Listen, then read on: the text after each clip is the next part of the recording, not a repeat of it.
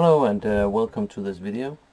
This time I would like to go through how I usually work with the scripts and how I use Git while I'm working my way through say new server setups and such. I like to refer to it as save games because it means that you work through it, and it's very common that you do something where you break what you were doing and you would like to be able to go back to some well-known state, and that's basically what we refer to as a save game in games. So the basic scenario we have here is that we have some sort of guide that you probably have found online. This is an HTTP thing, and then you will do something with it, and then you will create your server. This is ugly server. But before you do that, you kind of need to, let's add it in a different color. You kind of need to have a test server where you configure it and you test it and you, let's do it this color, break it. And then we somehow need to do this in a couple of iterations so that you at the end are able to make this server. So how do we make this? This actually looks like a really common development loop. So how do we actually achieve that? How do we go from this guide through this testing thing to a server? That's what I want to discuss with you today. The point about all this is that we really need to have some sort of test server we can set it up, and then when we have set everything up, we actually, want to be able to set up for real afterwards. So how to handle that? That is what I would like to go through today. This example is for servers. It could also be tweaking Python code or something while you break stuff and try to install the proper packages and so on. But yes, we'll continue here with a new page. Okay, so in my opinion, the hard part about this is the setup.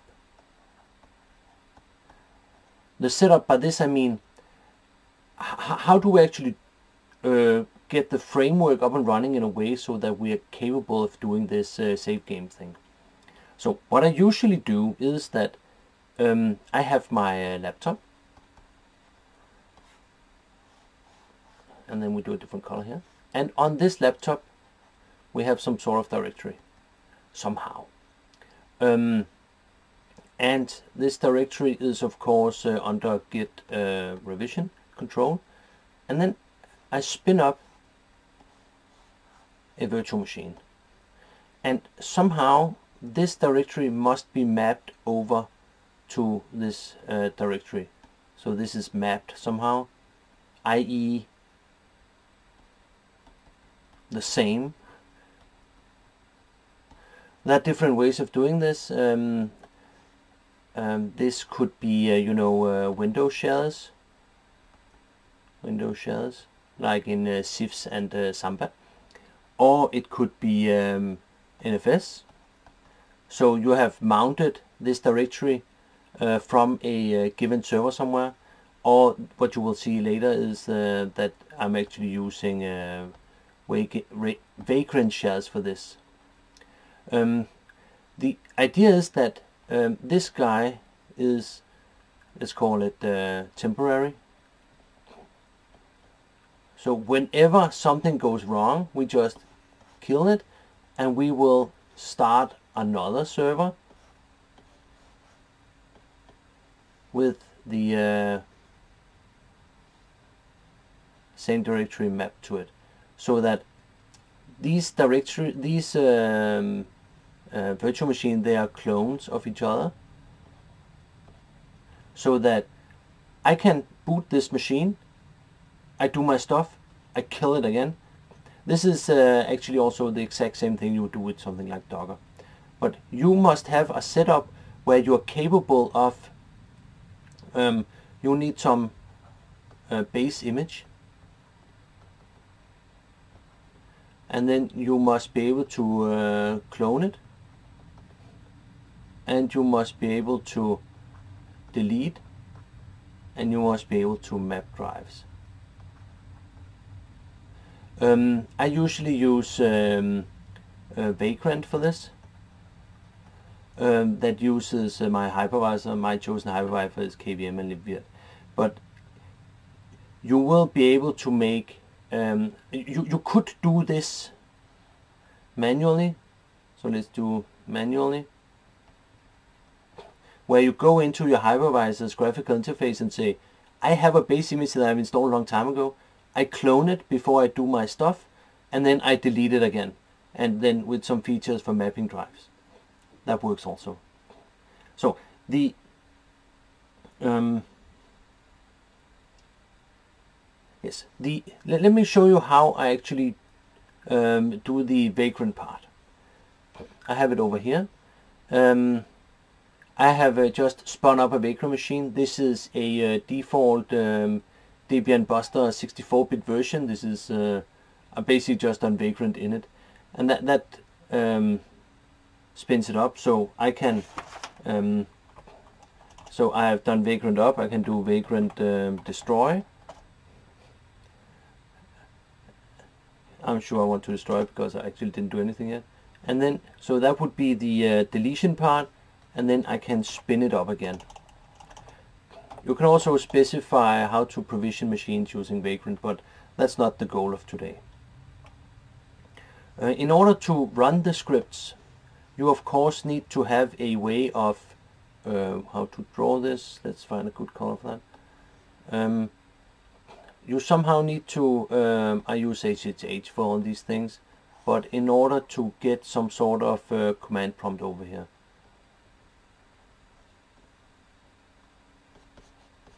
For Windows this would be RDP, or it would be WinRM, whatever you feel like. And we also had that one here. So that you're able to remote control this machine, you're able to play with data that is external to this machine. So while you update and run this, you'll be able to update your configurations. So in the example I want to do today, I want to set up a an Nginx server, and I have done this before, so I actually know this is something like apt-get install, apt install Nginx, and then something with the sites available to enable available, and something with a config file in that directory. I know this, so, but imagine you found this on some guide somewhere, and we will probably, so this would be for an install script, and then we will probably also make a test.sh where we basically just do curl. Okay, so let's go through this and see how we actually make this happen. So over here we will have, I need to get my keyboard.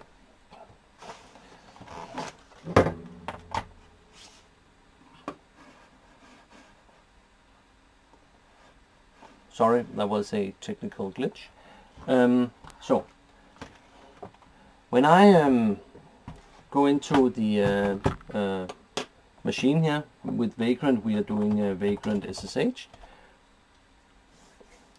This logs into the Vagrant box, and this is just a default Vagrant box. If I do disk free, we can see that we actually have the /Vagrant here, where we map it to the home directory. So let's go there. So we need to install Nginx. So let's we have Nano. I always use Nano for almost anything around here. And then this is a script, so we need to make it executable in a while.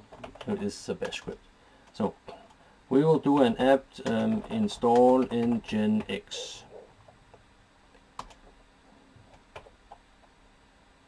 No, that wasn't what I wanted. Let's do it again. It was bin env bash, and then an apt-get install nginx. Cool. Nginx. Okay, and we need to run this as sudo. Actually, we could make it chmod plus x, so that it becomes executable. Okay, let's run it. Oh dear, blah blah, permission denied. Are you root? So we probably need to run this root also. Yes, and what you see here is that it will say, oh yeah, we need to install a lot of extra packages, and this is actually not what I want, because I wanted to do it automatically. So when you add the -y flag to this, it will automatically say yes to whatever questions there was. So now it's just downloading and having a merry time. So now I've basically made a script that is able to install Nginx. So next time I'm wondering how to install Nginx, I can just look in the script. This is kind of a way of putting documentation into what you're doing. And just for note taking, I'm always adding a readme. This is Nginx installation, and this is here you will put any guide, put link to any guide you used.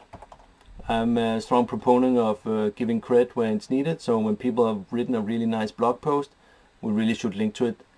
For multiple reasons. One of them is to be able to re-find whoever did it, because they're probably competent at what they're doing, so you might want to look at it again. And for other people, when you make this script, perhaps it will break for the next version or something, so they will have some way more words on how to do it.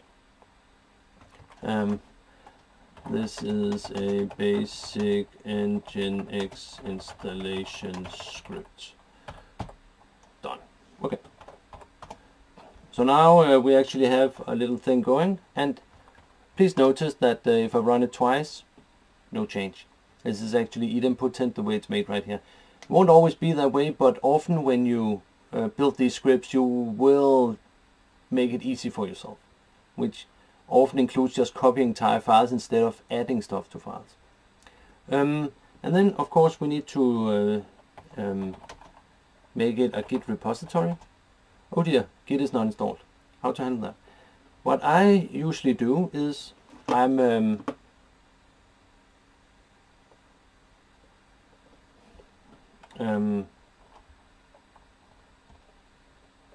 where am I right now? I have an script examples, right? I've put it in the very wrong place. Interesting. So it's always interesting when you make it wrong. I need to exit this one, and I've put it very much in the wrong place. So I will do a vagrant destroy to kill what I've made. Yes. I will move the vagrant file to the directory I made for this example. I will move the installation script to the proper directory, and I'll of course go into the directory. Okay, so now we have all the proper files, and let's spin up vagrant again. So this should work now. Okay, fine. As I was saying, we need to use Git for this, so I will initialize Git, and I will do a I usually use Git GUI for this because I actually prefer the graphical user interface for these things. And you see it has an entire list of things, so I will add vagrant to the ignore file just to make sure we don't have noise.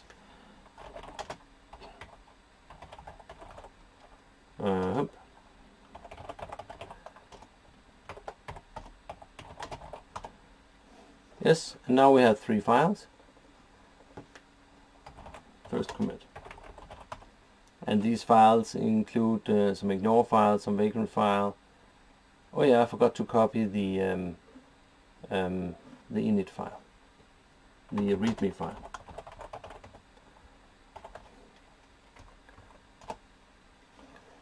Okay, first commit, we have some text, we have some no changes in these things. Cool. So, and now we have also booted the machine again. Perhaps I should make it the same size here. Okay. And then I do vagrant SSH. Instead of doing vagrant SSH, if this were a virtual machine running somewhere else, you could just SSH to that machine. But this is super convenient for this specific use case. Okay, and just a comment here, if I go into the vagrant thing, you'll see that I have mapped the /vagrant inside the box with the script examples that is on my laptop. So down here is my laptop, up here is the vagrant box. Okay, so we of course are not happy with this, or actually is it working? I can find the IP, oh yeah, let's just find the IP address like this. So we have an IP address called this. So if I do a curl on that,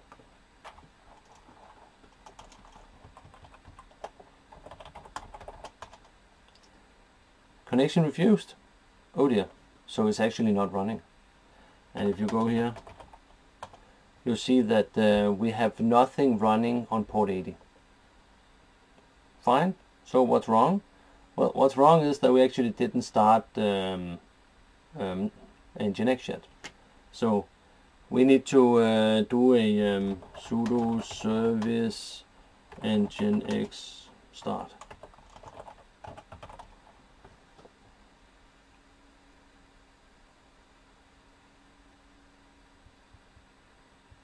This was obviously not what I expected.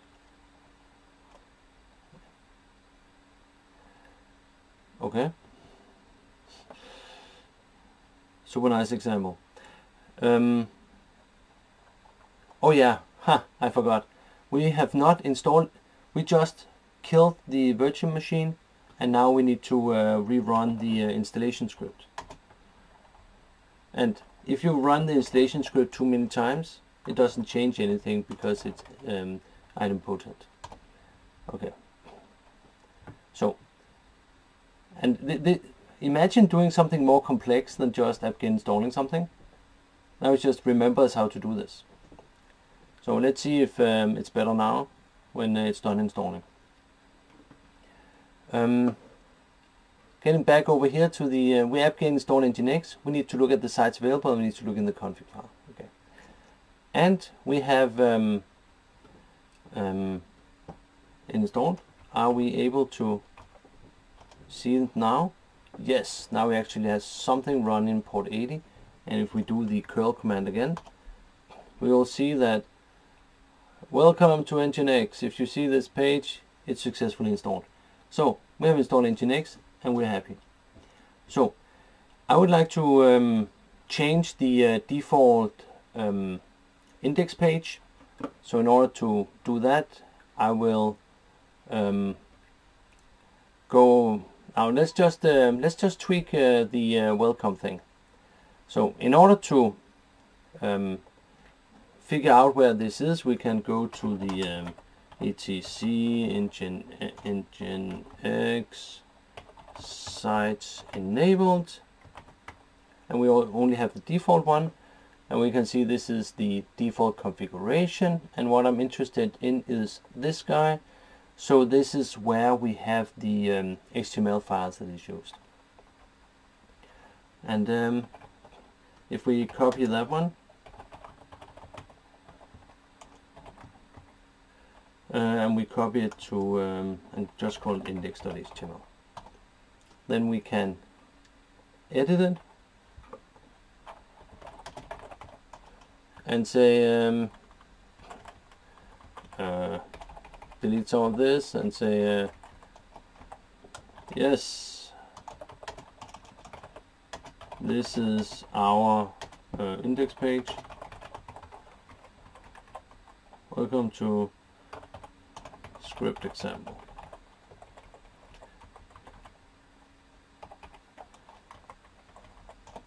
Okay, index with an I.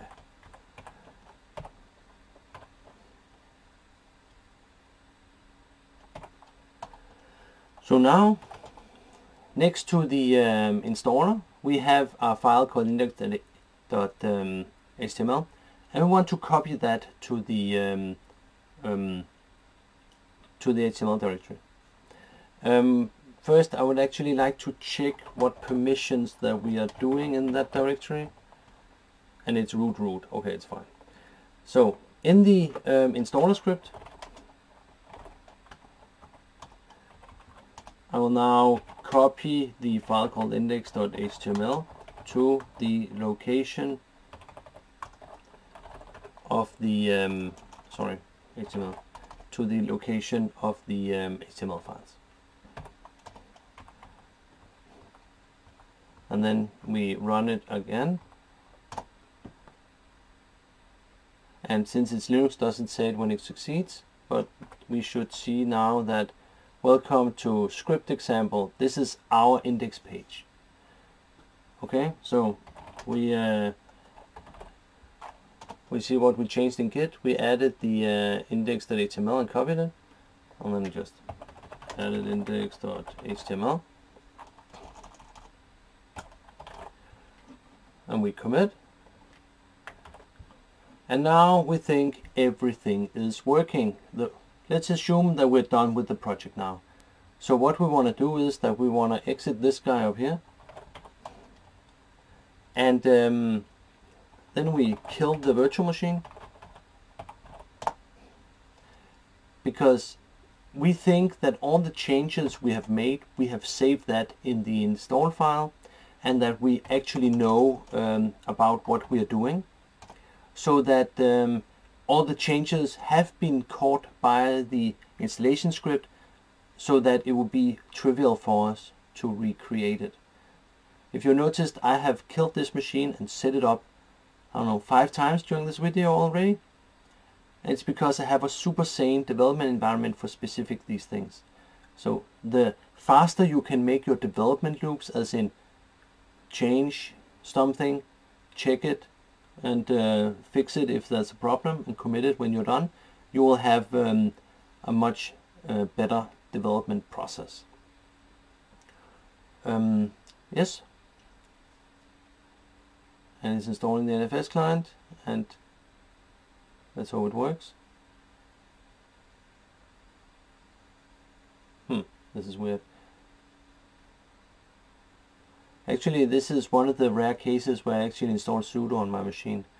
In order to allow Vagrant to handle all this NFS stuff, I have made a passwordless sudo for this specific purpose, for that specific user. It's super convenient. Okay, so now we have spun up the machine, and if we go down here again, we expect this to fail, because that we don't have installed Nginx, provided it knows the machine. No route to host. We have a new IP address. So let's try the new IP address instead. Failed to connect, connection refused. We have nothing running on that port. Okay, so we go to the directory. We will do the sudo install, and it will again install Nginx. Right now I'm very happy that I actually have an internet connection that's fairly fast. So it installed Nginx again, and it will copy the file again. And now we should see that we're actually looking at our own scripts example. Okay. So this was a small video about how I use scripts and Git to do what I like to call save games. Imagine that at one of the steps, if it had been more complex, I kind of accidentally deleted all the configuration files, or I made changes in configuration file that I actually don't know what I did and were unable to handle, then I just kill the machine and run the installation script again. And now, next time I want to install an Nginx server, I can actually pull this script out of the hat again. This is how I do it for very simple examples, so that I have super readable scripts for my students. If that had been more in a, let's call, professional setting, more complicated example, I would have used Ansible for these things. Just exactly the same method. So instead of editing shell script, I would be editing an Ansible playbook. Gives the same result, except that you have more power with Ansible. Well, actually, that's wrong. You have way more convenience with Ansible. You can do everything with Bash, obviously, but it's more convenient with Ansible if it becomes more complex. Yes. Thank you for watching the video, and we'll see each other next time.